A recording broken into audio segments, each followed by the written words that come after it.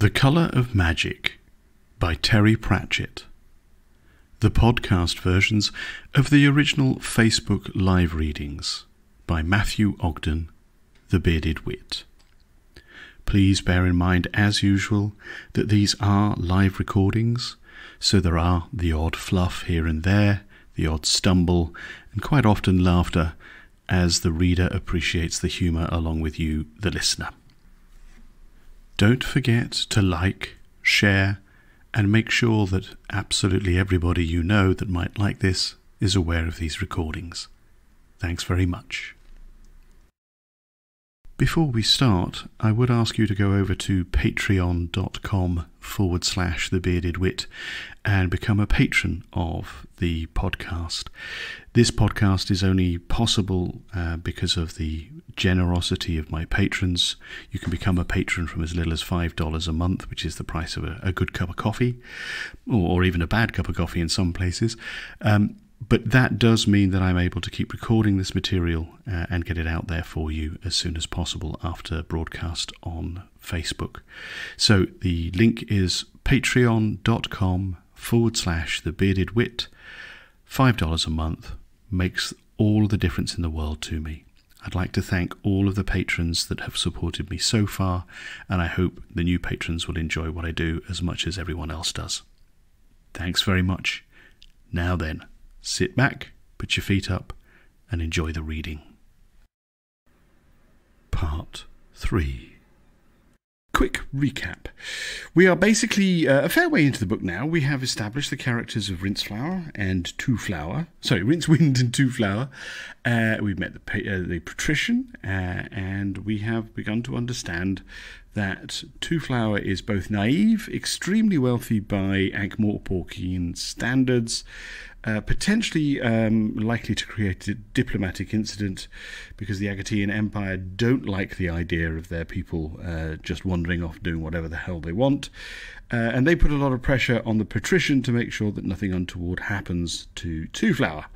So Twoflower is now bumbling around in this haze of naivety, having the time of his life. He's survived vastly more by luck than any kind of judgment a tavern brawl, and Rincewind has just realised that basically he's got no option other than to try and keep this guy alive and try and find a way from escaping his responsibilities, which he will do at the earliest possible opportunity, I'm sure. But that's where we're at. Let us crack on. In the long afternoon, they toured the city turnwise of the river. Twoflower led the way with his strange picture box slung on a strap around his neck. Rincewind trailed behind, whimpering at intervals and checking in to see that his head was still there. A few others followed too. In a city where public executions, duels, fights, magical feuds and strange events regularly punctuated the daily round, the inhabitants had brought the profession of interested bystander to a peak of perfection. They were, to a man, highly skilled gawpers. In any case, Twoflower was delightedly taking picture after picture of people engaged in what he described as typical activities, and since a quarter Rainu would subsequently change hands for their trouble, a tale of bemused and happy nouveau riche was soon following him in case this madman exploded in a shower of gold. At the temple of the seven-handed Sek, a hasty convocation of priests and ritual heart transplant artisans agreed that the 100-span-high statue of Sek was altogether too holy to be made into a magic picture. But a payment of 2 Rainu left them astoundedly agreeing that perhaps he wasn't as holy as all that. A prolonged session at the Hall Pits produced a number of colourful and instructive pictures, a number of which Rincewind concealed about his person for detailed perusal in private. As the fumes cleared from his brain, he began to speculate seriously as to how the iconograph worked. Even a failed wizard knew that some substances were sensitive to light. Perhaps the glass plates were treated by some arcane process that froze the light that passed through them. Something like that, anyway. Rincewind often suspected that there was something somewhere that was better than magic. He was usually disappointed. However, he soon took every opportunity to operate the box.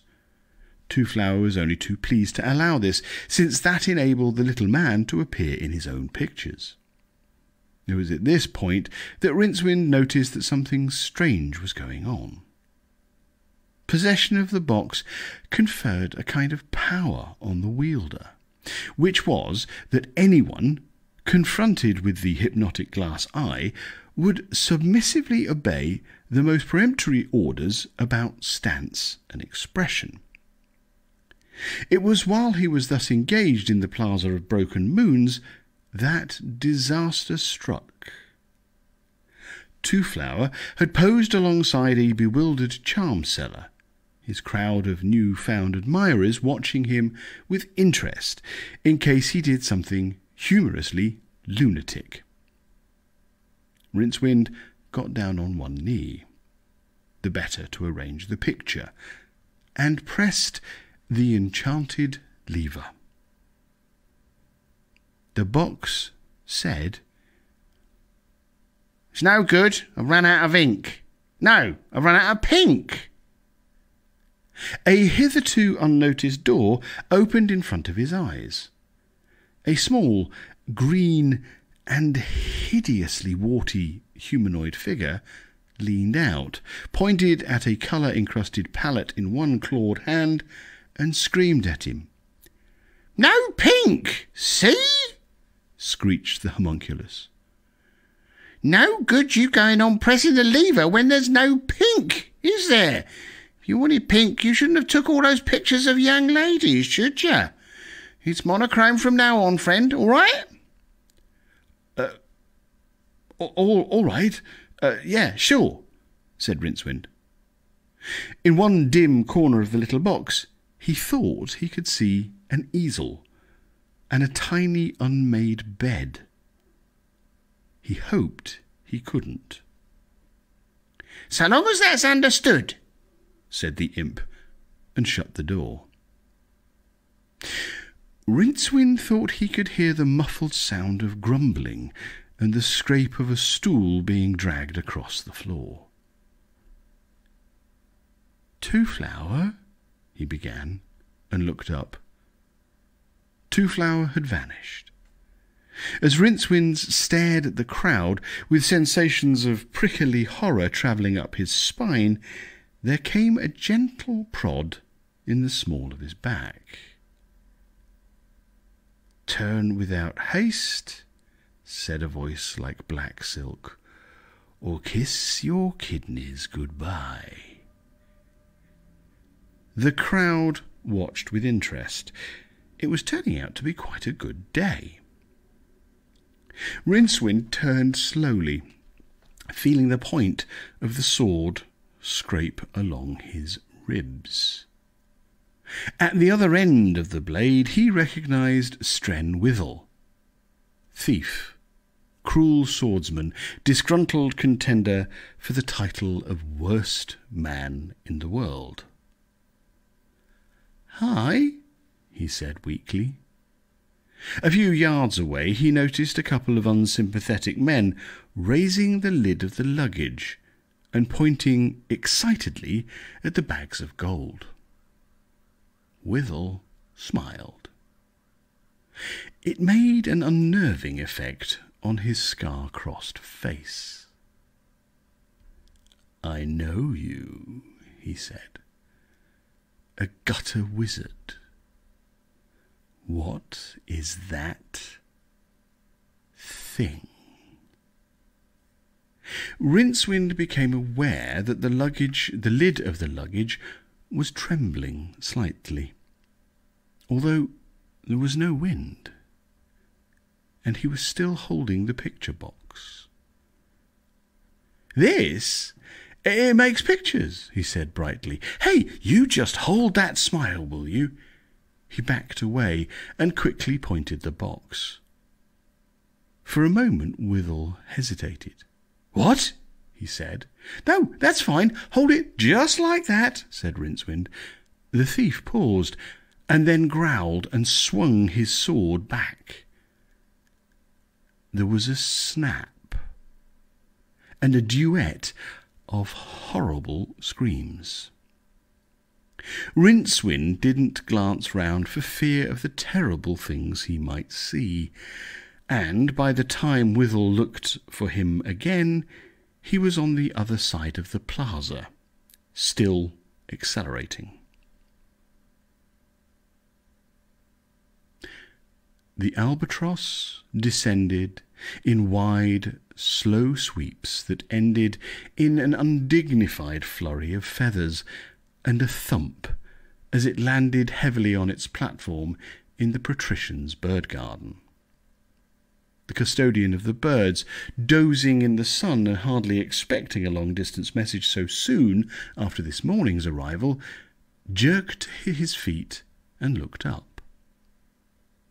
A few moments later, he was scuttling through the palace's corridors, holding the message capsule and, owing to carelessness brought on by surprise, sucking at the nasty beak wound on the back of his hand. Rincewind pounded down an alley, paying no heed to the screams of rage coming from the picture box, and cleared a high wall with his frayed robe flapping around him like the feathers of a dishevelled jackdaw. He landed in the forecourt of a carpet shop, scattering the merchandise and customers, dived through its rear exit, trailing apologies, skidded down another alley and stopped, teetering dangerously, just as he was about to plunge unthinkingly into the Ankh. There are said to be some mystic rivers, one drop of which can steal a man's life away. After its turbid passage through the Twin Cities, the Ankh could have been one of them. In the distance, the cries of rage took on a shrill note of terror. Rincewind looked around desperately for a boat or a handhold up the sheer walls on either side of him. He was trapped. Unbidden, the spell welled up in his mind. It was perhaps untrue to say that he had learned it. It had learned him. The episode had led to his expulsion from the unseen university because, for a bet, he had dared to open the pages of the last remaining copy of the Creator's own grimoire, the Octavo, whilst the university librarian was otherwise engaged. The spell had leapt out of the page and instantly burrowed deeply into his mind, whence even the combined talents of the Faculty of Medicine had been unable to coax it. Precisely which one it was, they were also unable to ascertain, except that it was one of the 8 basic spells that were intricately interwoven with the very fabric of time and space itself. Since then, it had been showing a worrying tendency, when Rincewind was feeling run down or especially threatened, to try and get itself said. He clenched his teeth together, but the first syllable forced itself around the corner of his mouth. His left hand raised involuntarily, and, as the magical force whirled him around, began to give off octarine sparks. The luggage hurtled round the corner, its several hundred knees moving like pistons. Rincewind gaped. The spell died unsaid. The box didn't appear to be hampered in any way by the ornamental rug draped roguishly over it, nor by the thief hanging by one arm from the lid. It was, in a very real sense, a dead weight. Further along the lid were the remains of 2 fingers, owner unknown. The luggage halted a few feet from the wizard, and after a moment retracted its legs. It had no eyes that Rincewind could see, but he was nevertheless sure that it was staring at him,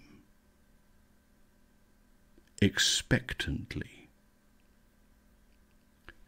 "Shoo!" he said weakly. It didn't budge, but the lid creaked open, releasing the dead thief. Rincewind remembered about the gold. Presumably the box had to have a master. In the absence of Twoflower, had it adopted him? The tide was turning, and he could see debris drifting downstream in the yellow afternoon light towards the river gate, a mere 100 yards downstream. It was the work of a moment to let the dead thief join them. Even if it was found later, it could hardly cause comment. And the sharks in the estuary were used to solid, regular meals. Rincewind watched the body drift away and considered his next move. The luggage would probably float. All he had to do was wait until dusk and then go out with the tide. There were plenty of wild places downstream where he could wade ashore, and then, well, if the Patrician really had sent out word about him, then a change of clothing and a shave could take care of that. In any case, there were other lands, and he had a facility for languages. Let him but get to Chimera or Gonim or Ekaplon, and 6 armies couldn't bring him back. And then, wealth, comfort, security. There was, of course, the problem of Twoflower. Rincewind allowed himself a moment's sadness. "It could be worse," he said by way of farewell. "It could be me." It was when he tried to move that he found that his robe was caught on some obstruction. By craning his neck, he found that the edge of it was being gripped firmly by the luggage's lid. "Ah, Gorfal," said the Patrician pleasantly. "Come in, sit down. Can I press you to a candid starfish?" "I am yours to command, master," said the old man calmly, "save perhaps in the matter of preserved echinoderms." The Patrician shrugged and indicated the scroll on the table. "Read that." Gorfal picked up the parchment and raised one eyebrow slightly when he saw that the familiar ideograms of the Golden Empire were there. He read in silence for perhaps a minute, and then turned the scroll over to examine minutely the seal on the obverse. "You are famed as a student of Empire affairs," said the Patrician. "Can you explain this?" "Knowledge in the matter of the Empire lies less in noting particular events than in studying a certain cast of mind," said the old diplomat. "The message is curious, yes, but not surprising. This morning the Emperor instructed—" The Patrician allowed himself the luxury of a scowl. "Instructed me, Gorfal, to protect this Twoflower person. Now, it seems I must have him killed. You don't find that surprising? No, the Emperor is no more than a boy. He is idealistic, keen, a god to his people, whereas this afternoon's letter is, unless I am very much mistaken, from 9 turning mirrors, the Grand Vizier. He has grown old in the service of several emperors. He regards them as a necessary but tiresome ingredient in the successful running of the empire. He does not like things out of place. The empire was not built by allowing things to get out of place. That is his view. I begin to see, said the patrician. Quite so. Gorfowl smiled into his beard. This tourist is a thing that is out of place. After acceding to his master's wishes, 9 turning mirrors would, I am quite sure, make his own arrangements with a view to ensuring that one wanderer would not be allowed to return home bringing, perhaps, the disease of dissatisfaction.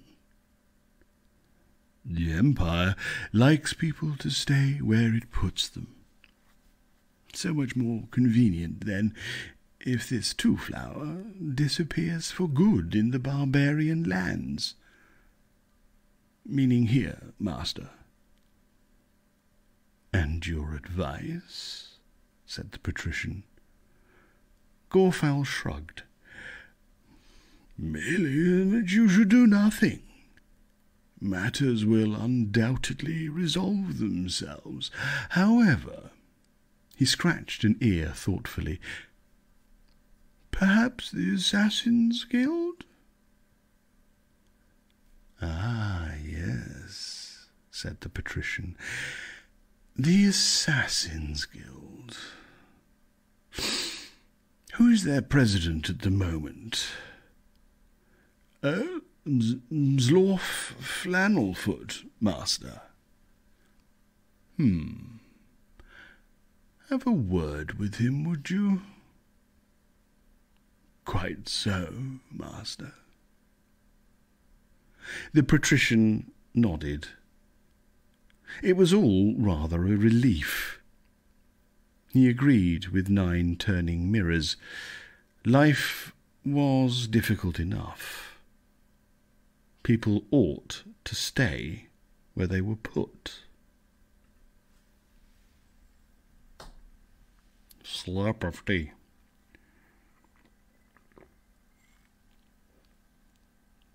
Oh, God. And this is the moment where I say I'm so English. God, I do love a good cup of tea. Right. Let us crack on. Brilliant constellations shone down on the Discworld. One by one, the traders shuttered their shops. One by one, the gone-offs, thieves, fine-wirers, whores, illusionists, backsliders, and second-story men awoke and breakfasted. Wizards went about their polydimensional affairs. Tonight saw the conjunction of 2 powerful planets, and already the air over the magical quarter was hazy with early spells. "Look," said Rincewind, "this isn't getting us anywhere."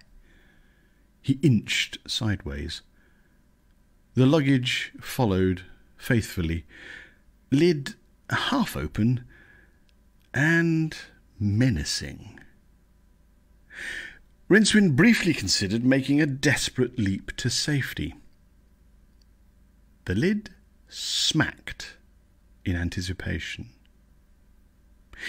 In any case, he told himself with a sinking heart, the damn thing would only follow him again.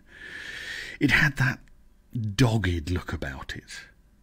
Even if he managed to get a horse, he had a nasty suspicion that it would follow him at its own pace, endlessly, swimming rivers and oceans, gaining slowly every night while he had to stop to sleep. And then one day in some exotic city and years hence, he'd hear the sound of hundreds of tiny feet accelerating down the road toward him. "You've got the wrong man," he moaned. "It's not my fault. I didn't kidnap him." The box moved forward slightly. Now there was just a narrow slip of greasy jetty between Rincewind's heels and the river. A flash of precognition told him that the box would be able to swim faster than he could. He tried not to imagine what it would be like to drown in the Ankh. "It won't stop until you give in, you know," said a small voice conversationally. Rincewind looked down at the iconograph, still hanging around his neck. Its trapdoor was open, and the homunculus was leaning against the frame, smoking a pipe and watching the proceedings with amusement. "I'll take you in with me at least," said Rincewind through gritted teeth. The imp took the pipe out of his mouth. "What did you say?" he said. "I said I'll take you in with me, damn it." "Suit yourself." The imp tapped the side of the box meaningfully. "We'll see who sinks first." The luggage yawned and moved forward a fraction of an inch. "Oh, all right," said Rincewind irritably, "but you'll have to give me time to think." The luggage backed off slowly. Rincewind edged his way back onto reasonably safe land and sat down with his back against the wall. Across the river, the lights of Ankh City glowed. "You're a wizard," said the picture imp. "You'll think of some way to find him." "Not much of a wizard, I'm afraid." "You can just jump down on everyone and turn them into worms," the imp added encouragingly, ignoring his last remark. "No, turning to animals is an 8th level spell. I never even completed my training. I only know one spell." "Well, that'll do." "I doubt it," said Rincewind hopelessly. "What does it do then?" "I can't tell you. I don't really want to talk about it. But frankly," he sighed, "no spells are much good. It takes 3 months to commit even a simple one to memory, and then once you've used it, poof, it's gone. That's what's so stupid about the whole magic thing, actually, you know. You spend 20 years learning the spell that makes nude virgins appear in your bedroom, and then you're so poisoned by the quicksilver fumes and half blind from reading old grimoires that you can't remember what happens next." "Never thought of it like that," said the imp. "Hey, look, this is all wrong. When Twoflower said they'd got better kind of magic in the Empire, I thought... The imp looked at him expectantly. Rincewind cursed to himself. "Well, if you must know, I thought he didn't mean magic, not as such." "What else is there, then?" Rincewind began to feel really wretched. "I don't know," he said. "A better way of doing things, I suppose. Something with a bit of bloody sense in it. Harnessing the lightning or something." The imp gave him a kind but pitying look. "Lightning is the spears hurled by the thunder giants when they fight," he said gently, "established by meteorological fact. You can't harness it." "I know," said Rincewind miserably. "That's the flaw in the argument, of course." The imp nodded and disappeared into the depths of the iconograph. A few minutes later, Rincewind smelled bacon frying. He waited until his stomach couldn't stand the strain anymore and rapped on the box. The imp reappeared.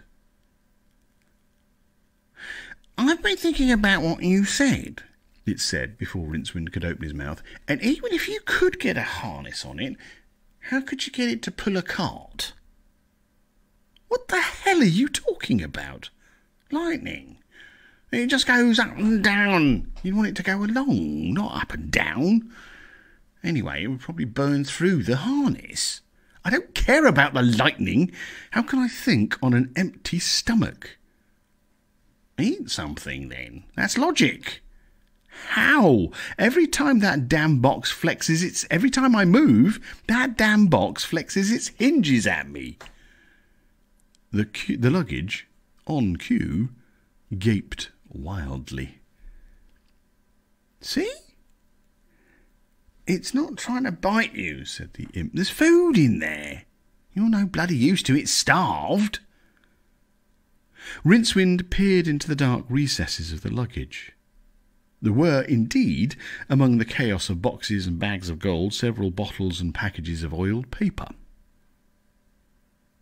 He gave a cynical laugh, mooched around the abandoned jetty until he found a piece of wood about the right length, wedged it as politely as possible in the gap between the lid and the box, and pulled out one of those flat packages.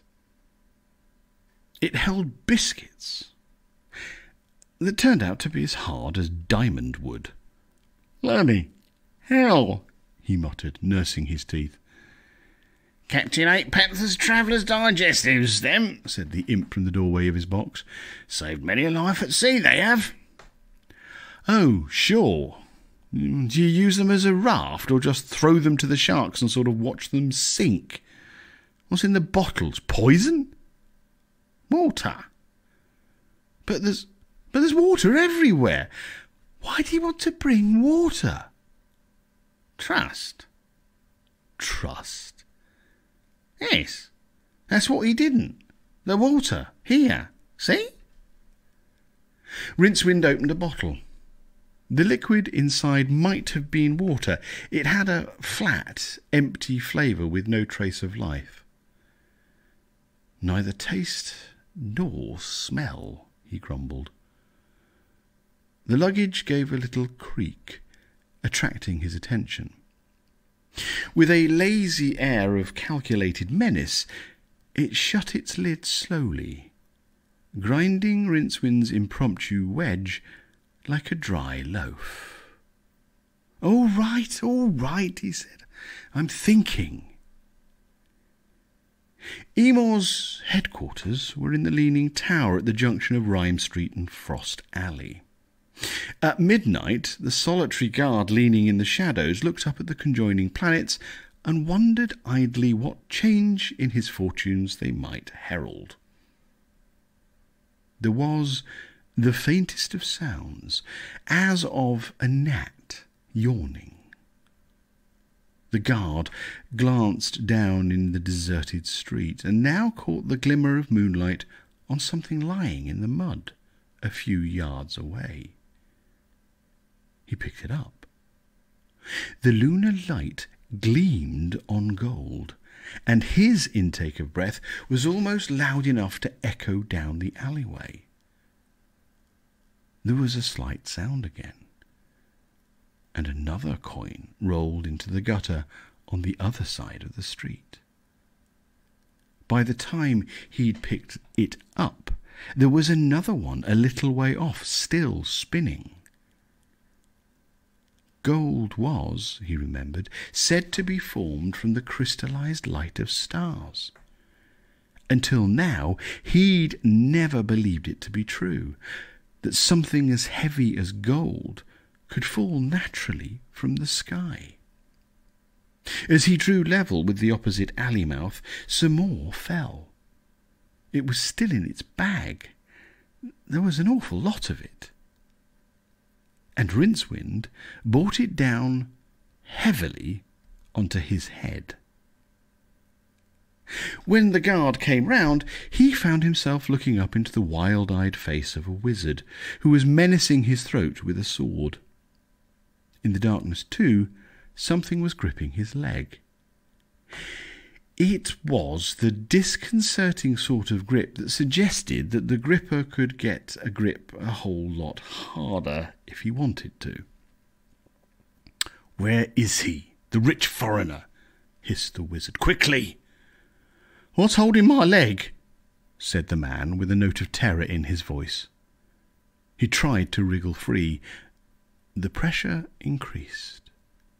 "You wouldn't want to know," said Rincewind. "Pay attention, please. Where is the foreigner?" "Not here. They've got him at Broadman's place. Everyone's looking for him. You're Rincewind, aren't you? The box at base. Oh, no, please. Rincewind had gone. The guard felt the unseen leg gripper release his, or, as he was beginning to fear, its hold.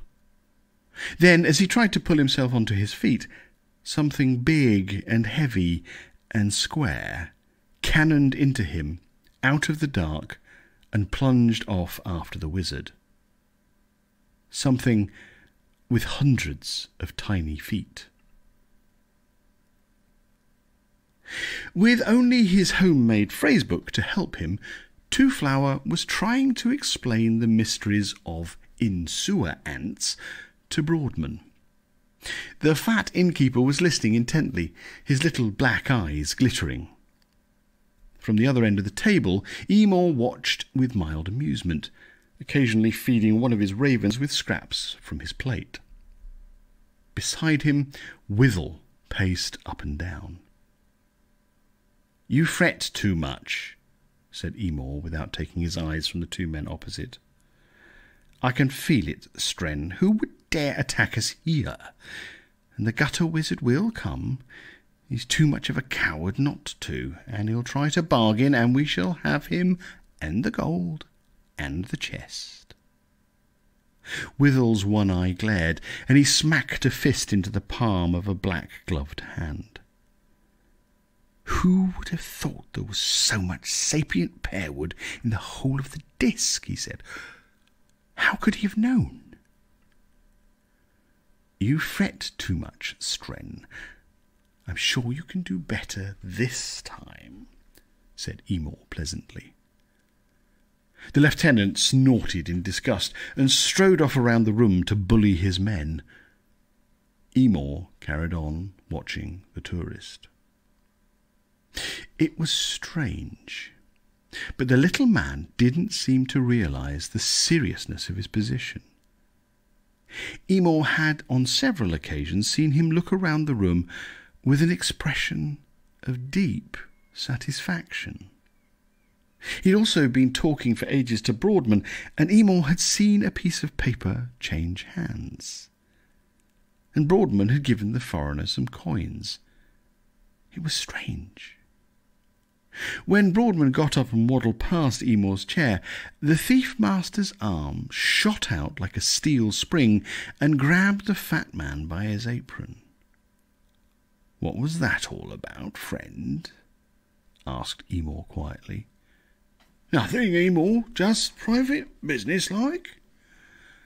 "There are no secrets between friends, Broadman." "Yeah, well, I'm not so sure about it myself, really. It's a sort of bet, see?" the innkeeper said nervously. "In-sewer ants, it's called. It's like a bet that the broken drum won't get burned down." Emor held the man's gaze until Broadman twitched in fear and embarrassment. Then the thief-master laughed. "This worm-eaten old tinder pile," he said. "The man must be mad." "Yes, but mad with money. He says now he's got I can't remember the word, begins with a P. It's what you might call the stake money. The people he works for in the Agatean Empire will pay up if the broken drum burns down. Not that I hope that it does. The broken drum, I mean, it's like a home to me, it's the drum. Not entirely stupid, are you? Said Emor, and pushed the innkeeper away. The door slammed back on its hinges and thudded into the wall. "Hey, that's my door!" screamed Broadman. Then he realised who was standing at the top of the steps, and ducked behind the table a mere shaving of time before a short black dart sped across the room and thunked into the woodwork. Emor moved his hand carefully and poured out another flagon of beer. "Won't you join me, Sloth?" he said levelly. "And put that sword away, Stren. Zlorf Flannelfoot is our friend." The president of the Assassin's Guild spun his short blowgun dexterously and slotted it into its holster in one smooth movement. "Stren!" said Emor.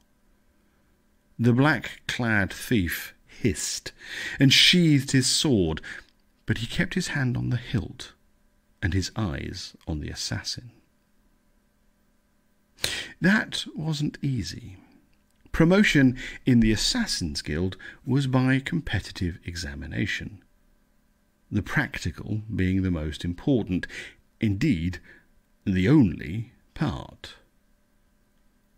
Thus, Zlorf's broad, honest face was a welter of scar tissue, the result of many a close encounter. It probably hadn't been all that good-looking in any case. It was said that Zlorf had chosen a profession in which dark hoods, cloaks, and nocturnal prowlings figured largely because there was a day-fearing trollish streak in his parentage. People who said this in earshot of Zlorf tended to carry their ears home in their hats. He strolled down the stairs, followed by a number of assassins. When he was directly in front of the Emor, he said, "I've come for the tourist." "Is it any of your business, Zlorf?" "Yes." "Grinjo, Ermund, take him." Two of the assassins stepped forwards. Then Stren was in front of them, his sword appearing to materialise an inch from their throats without having to pass through the intervening air. "Possibly I could only kill one of you," he murmured, "but I suggest you ask yourselves, which one?" "Look up, Zlorf," said Emor. A row of yellow, baleful eyes looked down from the darkness among the rafters. "One step more, and you'll leave here with fewer eyeballs than you came in with," said the thief-master. "So sit down and have a drink, Zlorf, and let's talk about this sensibly.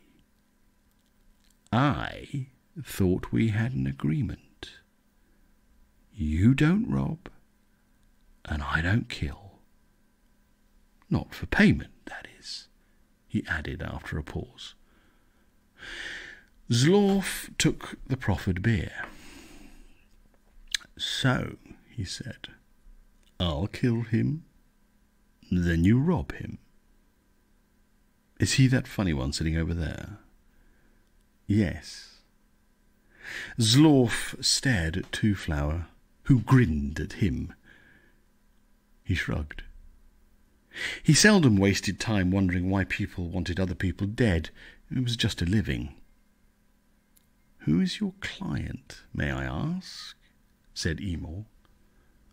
Zlorf held up a hand. "Please," he protested.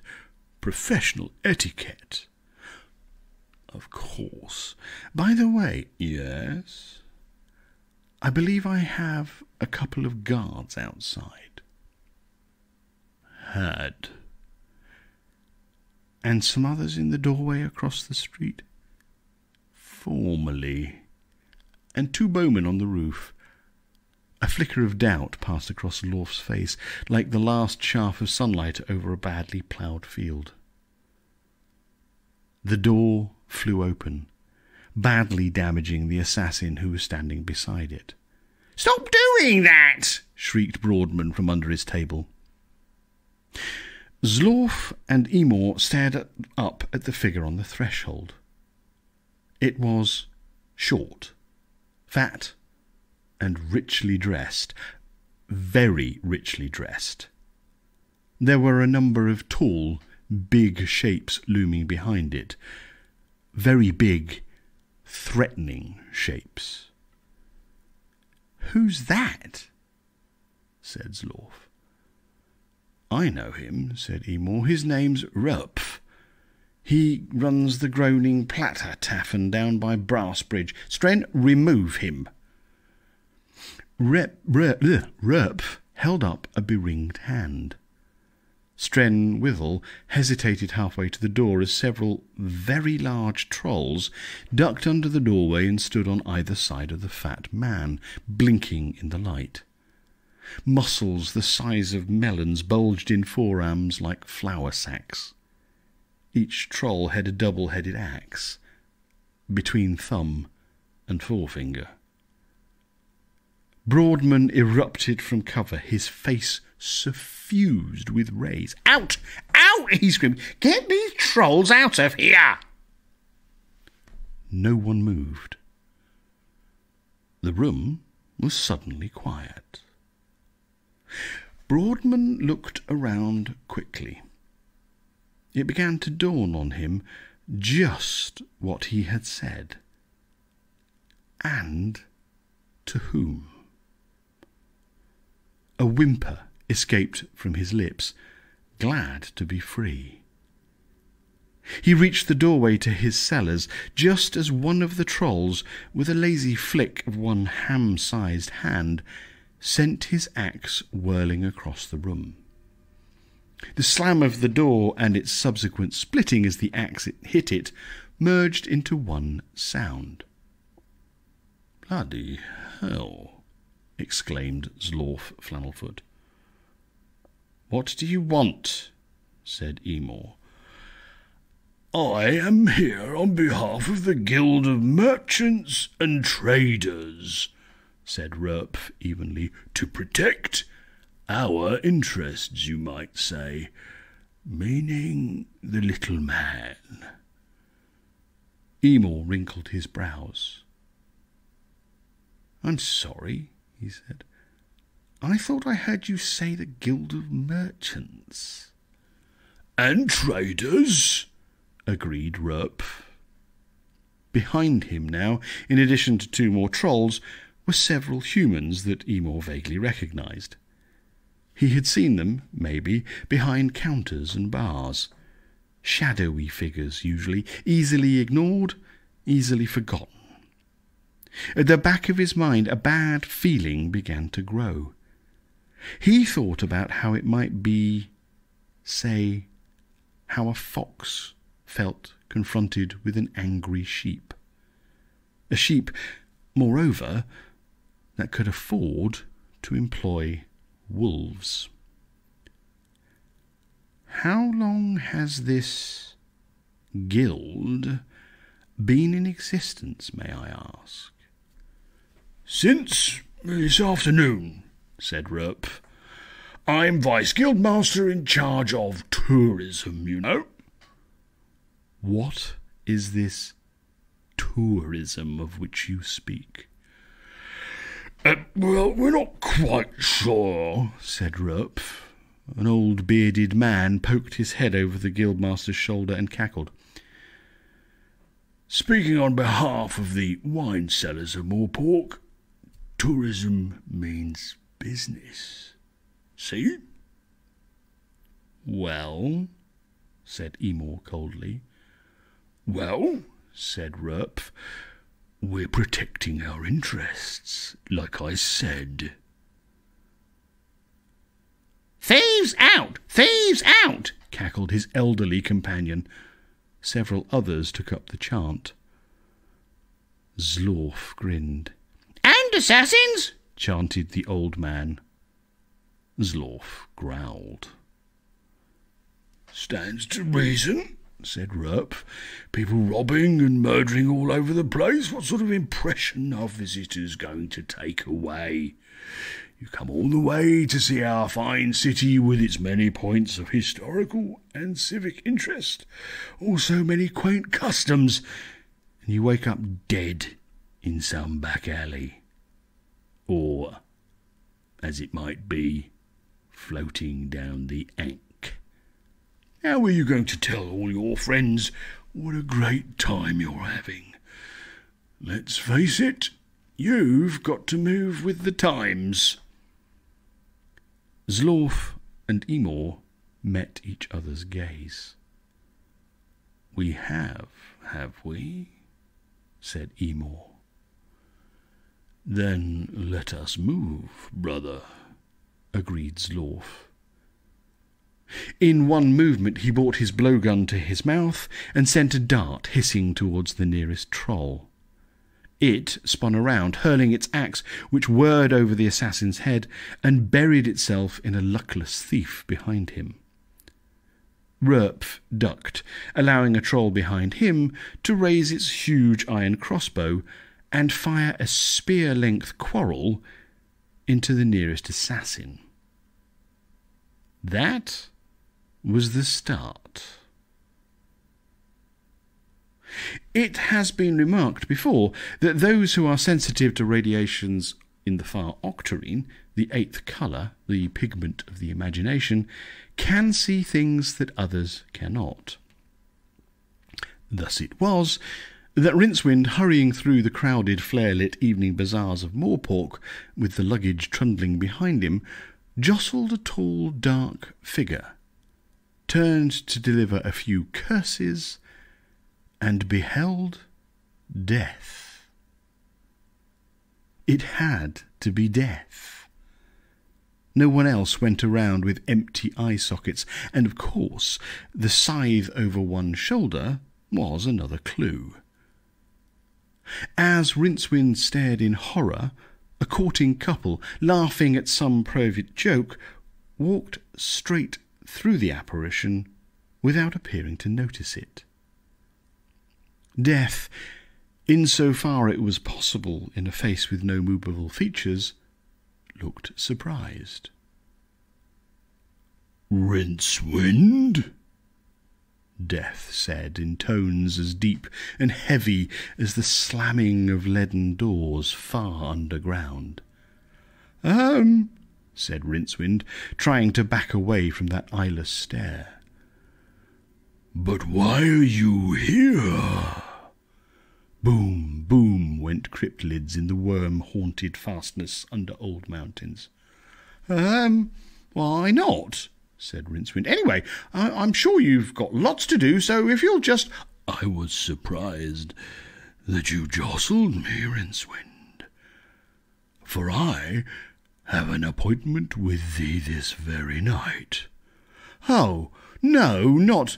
Of course, what's so bloody vexing about the whole business is that I was expecting to meet thee in Seuphophopolis. But that's 500 miles away. You don't have to tell me. The whole system's got screwed up again, I can see that. Look, there's no chance of you... Rincewind backed away, hands spreading protectively in front of him. The dried fish salesman on a nearby stall watched this madman with interest. Not a chance. I could lend you a very fast horse. No! It won't hurt a bit. No! Rincewind turned and ran. Death watched him go and shrugged bitterly. Sod you then, Death said. He turned and noticed the fish salesman. With a snarl, Death reached out a bony finger and stopped the man's heart. But he didn't take much pride in it. Then Death remembered what was due to happen later that night. It would not be true to say that Death smiled, because in any case his features were perforce frozen in a calcareous grin.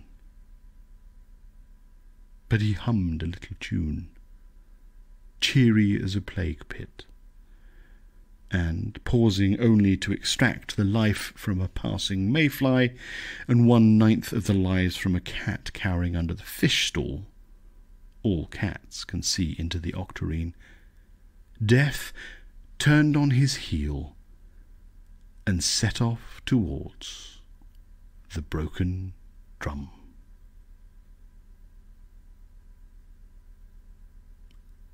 And that's where we'll leave it for this evening.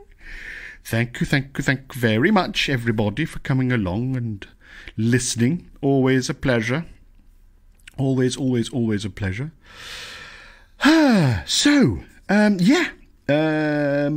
not entirely sure if it's going to be this time next week. I'm going to try and get that sorted out, but I might be a little busy. Not sure yet, but I will put up another event on Facebook and let you know. So if you're not following me on Facebook or on Patreon, please do that. You can also find my podcasts on Apple Podcasts, on Spotify, basically wherever you get your Google, Amazon, whatever, wherever you get your podcast fix, that's where I'm found. So please do follow that. Give me some nice thumbs up, and because all of any reviews and any positivity you get increases my organic search rankings, which is always lovely. And if you're not already a patron, please do consider going over to patreon.com/thebeardedwit and sign up to be a patron from as little as $5 a month for lots of other goodies. Also, I'm thinking about doing a merchandise shop. I'm working on that at the moment, sort of with Bearded Wit and readings and all sorts of stuff associated with that. But I'll keep you posted on that. But yeah, as I say, follow me, like me on Facebook and Instagram and wherever. And I will see you all very probably, same place, same time, next week. Have really good evenings. Look after yourselves if you're in the heat in Europe. Be really careful. Look after yourselves. Look after yourselves if you're in the cold of the southern hemisphere. But just do whatever it is you've got to do to stay safe. Thanks ever so much for joining me this evening. Lovely to see you, everybody, and see you again soon. Take care.